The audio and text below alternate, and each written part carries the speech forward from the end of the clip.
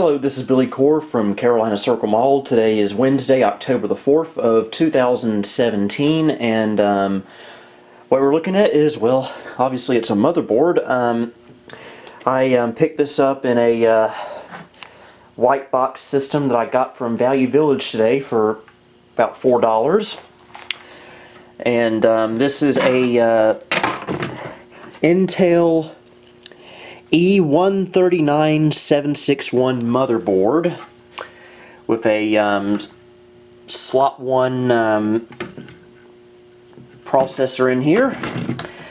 It has a 400 megahertz Intel Pentium 2. And yeah, I don't really know much about this motherboard just yet since I just got it today, but I do know that it's better than what I have right now in my Carolina Flyer computer, which I showed on my channel not too long ago. This is pretty much my all-purpose retro machine now. It has an A-open motherboard in it, also a Pentium 2, although it's a 266 megahertz Pentium 2, and I have it overclocked to 300 megahertz, and it won't really take anything higher than that. This motherboard, on the other hand, not only does it already have a 400 megahertz Pentium 2 in it, but it will also take a Pentium 3. So what I'm going to do in this video is, well, we're going to upgrade the motherboard in the Carolina Flyer from what it has now to this motherboard. And what I plan to do eventually is find a slot 1 Pentium 3, probably on eBay, and pop this in here, because as nice as this system is, I just want it to have a Pentium 3. It just feels like it would just give it the more of a good feel to it, if that makes sense to you. So yeah, and I've already tested this motherboard. It does work. So let me get the tripod set up and bring the computer over here and start upgrading. Okay, here's how the system looks now. We've got two hard drives here, a 40 gig hard drive and a 15 gig hard drive, which is where I store computer game files on. In fact, this 40 gig drive, this motherboard can only see up to about 32 gigabytes of this hard drive, so maybe this motherboard right here will be able to see all 40 of it. You know, I can't talk today for some reason. I have a little bit of a slur to myself. I don't know why. Yes, build a computer. So, got the DVD-ROM drive up there. Memory, I believe I got 128 in it, maybe 256. This motherboard did not have memory in it when I got it, so we'll just transfer that memory over to this one. There's the 266 megahertz Pentium 2 that I have overclocked to 300, but this will be upgraded to a 400 megahertz Pentium 2 today, and hopefully eventually a Pentium 3 at a much later date, of course. My video card, a ATI Rage 128. This is a very, very nice video card. Plays everything. A very, very compatible card. I highly recommend it. The video card this computer came with originally did not work, so we'll obviously not be using that. But even if it did work, I wouldn't use it because it was just a cheap SIS video card. Network card, and my Sound Blaster AW64. And all three of these cards will be moved over to this board. So, I guess that's pretty much all. Let's go ahead and start taking this apart. Okay, the old motherboard has been removed, and I took the liberty of going ahead and adding the memory to the system here, as well as a fresh CMOS battery because the one that was in here was dead. To be fair though, I actually stole this out of the old motherboard because I don't have any fresh CMOS batteries at the moment. So let's go ahead and start reassembling. Okay, I got the new motherboard in the system, and actually I already have it powered on. As you can see, it's working. We're at the BIOS. It actually took me a little while to get it up and running. It would post and everything, but as you know, I'm not very good with front panel connectors, and I had to adjust some hard drive jumpers, so all that combined, it took me a little bit longer than expected, but overall everything is working now.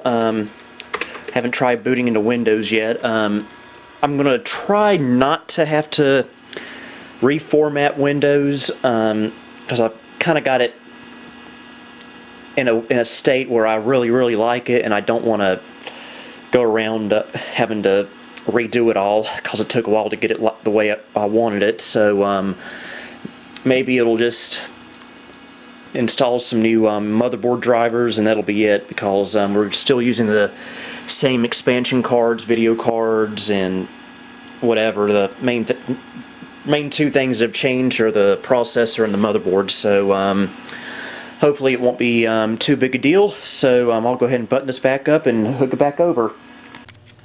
Alright, got the computer back in its regular home, so let's monitor on, turn the computer on, and see if Windows 98 has become dust in the wind.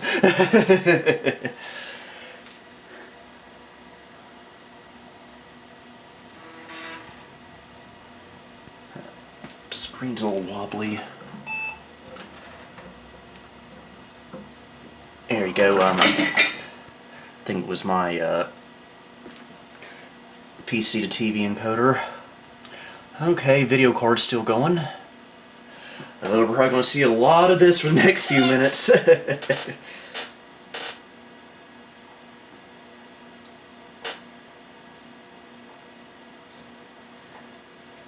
Yeah, it's probably going... What's going on here? What did you do to me? I don't know what to do. Okay, I'm done. Direct memory access controller.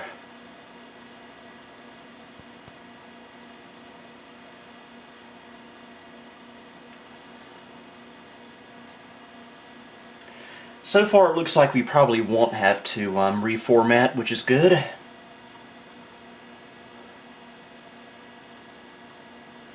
And the nice thing about having an old operating system like Windows 98 is when you replace your motherboard, you don't have to worry about having to get a new product key for activation.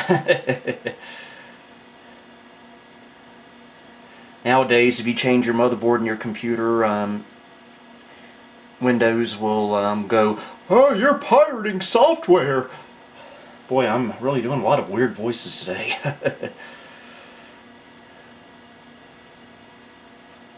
I always joke that my good friend the Flying Scotsman, always loved the funny voices he does in his videos. So a lot of times I'll isolate those moments and have like a Jay Wakefield soundboard.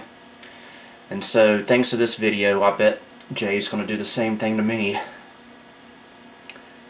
But of course he can.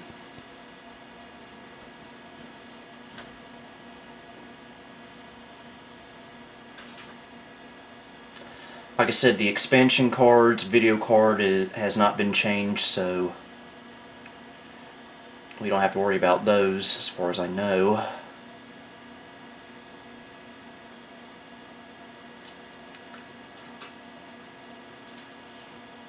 And I hear a stink bug. I hear those are going to be a big problem this year. To me, they're just like big dumb flies that get in your way.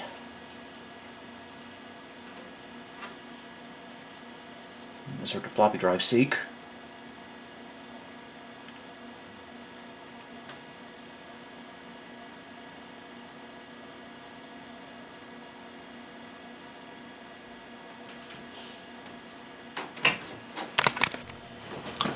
Okay, it wants to install drivers for the network card. It should be there. It's a 3-com fast Etherlink. Very compatible card. As a matter of fact, if you install Windows 98, it'll install the drivers automatically. You don't have to search for them anywhere. And it's always nice when it's that easy.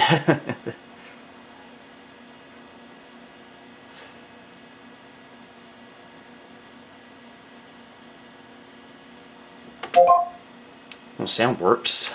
We'll reboot in a little bit. I just want to see if there's anything else it needs to install.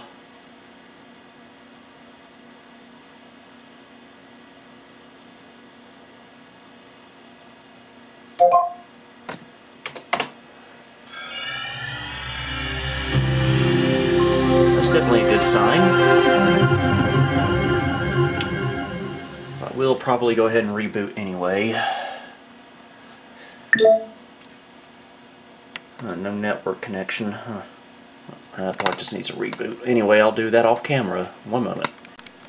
Okay, we've rebooted, and I figured out what the network problem was. It was simply because I didn't have my virtual domain server online, so that took care of that. So let's check out Device Manager. Okay, we're still at the Pentium 2, 256 megs of RAM, although we're 100 megahertz faster now. It's like everything's accounted for in Device Manager. That's definitely a good thing.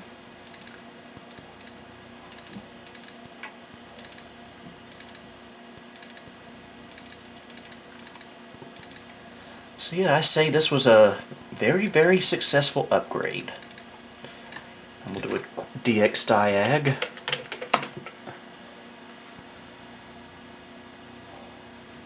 It doesn't show the, yeah, it does, 400 megahertz. I guess the next thing I need to do to this system is buy it a new processor. I'm wanting to get a slot 1 Pentium 3 for this system, probably somewhere around 500 megahertz or so.